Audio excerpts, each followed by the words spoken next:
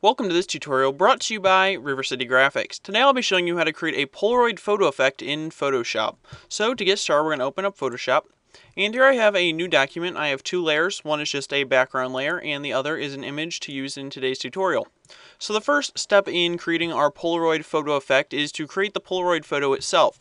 So the first step is to go down to your rectangle tool. And we're going to be creating a white rectangle, so you can just make it any size. Then go up to your selection tool. Go to one of the corners of your rectangle, and if you don't see these points on the corners, you can come up here and click Show Transform Controls. Check that on and you should see them. So click on one of the corners and that'll bring us into the transform options. So what I'm going to do is right click up here for the width and height and change them into pixels. And then I'm just going to make the width 285 pixels, and then I'm going to take and make the height 340. So once you have that done, just click the check mark to apply those changes. And so basically what we've created here is the card that the photo is going to be on. So we still need to create the area for the actual photo. So what we're going to do for that is create a new layer. And then we're going to go back to the rectangle tool, select a color of black. Click OK, and then we're just going to drag out a black rectangle. So now while you're dragging, hold spacebar, and that allows you to position the rectangle that you're creating a lot more easily. So basically we're just trying to get the same distance on the top, left, and right, and you can use the align tools to get that exactly right. I'm just going to get it about right for now. So once you get it in the right spot, make sure that you leave a bigger distance at the bottom because that's how the Polaroids look. You should see a pretty good Polaroid image going on here. So the next step that we need to do is actually give this a little bit more definition, and you'll see why we're going to do this. I'll show you an example. If I create another layer, put this at the bottom, and I'm just going to get a color, a foreground color of white, hit Alt-Delete, and you can see that it has disappeared our white rectangle, and that makes sense because white on white is obviously going to disappear. Now, if you wanted to use this Polaroid on something white, then you would have an issue because it obviously disappears into the background. So the way that we're going to take and give this some definition is by going down to the little FX button at the bottom of your layer panel and go down to Drop Shadow. So once we pull that up, you can see it's already starting to bring the background or the white rectangle away from the background. So the way that we're going to make this a little bit better is by taking and drop down the opacity a little bit so it's not quite as harsh of a shadow. And then you can take and up the size, and you can see it starts to come around from the edges and also the spread here. And then that looks like a pretty good shadow going on for our Polaroid. So you can see now it looks like there's an actual object there on our stage rather than just a flat rectangle. So that's also going to help when we start to stack the images later. So what I can do is just click OK, and that'll apply that. And then one more thing that we're going to add to this to just give it a little bit more realism is if you ever look at something white, it's never completely white. There's always a difference in value some way.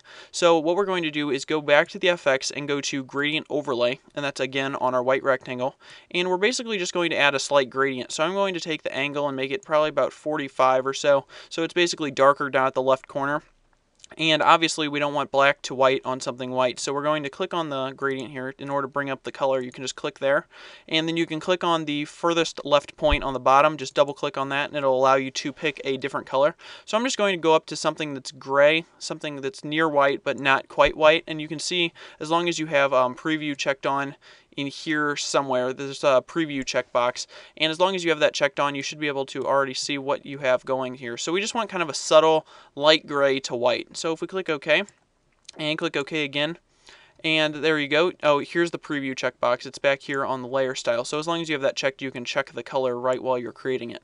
So now you can see we have a nice subtle gradient going across our Polaroid. So we can click OK, and now we have a pretty good effect. So what I'm going to do is take the black rectangle that we created and the white one and take and drag those down, and I just held shift to select both of those, and drag them down and put them into a group. And so now we can name this Original. And so I'm just going to take and turn that off, and I'm going to duplicate it by dragging it down to the new layer icon, and I can turn that one on. So now we basically have a copy of the original right here, and now we have this one that we're going to work with. So the way that we're going to take our image, which is this image that I showed you at the very beginning, and take and put it into this part where we have the black rectangle, is by basically taking this and dragging it into our group. Now once it's in there, it takes and puts it right underneath all of this stuff. You need to take and drag it up so that it's right above your black rectangle. So it should be on top of everything within the group. So now what you need to do is right click on it, and go down to create clipping mask, and you can see what it's already done. Basically, it makes a mask out of your black shape for the layer above it. So now we can take and move this image around, make sure you're on that layer. You can take and just drag that around however you want, and that becomes the image that's on your little Polaroid photo. So once you have that done, it becomes very easy to do this to other ones because we made an original copy here. So that's why I took and made that, so that you don't have all of them with this girl in there. And you can basically take this original, and we can name this one girl real quick just so we don't get confused. You can take this original and duplicate that a couple of times. I'm just going to drag it down, and so now we can turn this one on, and we can basically take and rotate that. So now you can see we have a little bit of a stack effect going on, and we can turn on another one and rotate that one a little bit. So now you can see we have kind of a stack of Polaroids here, and you can take, and if you may have turned these more, or you wanted to kind of have like a table with all these photos on it, then you can do the exact same thing to put the image in there. You just take and put it above the black rectangle and then do a clipping mask, and you're able to get the photo right inside of the black area. So this is basically the effect. So I hope you guys learned something in today's tutorial. I hope you subscribe, rate, and comment, and check back next week for a new video tutorial. Thanks for watching.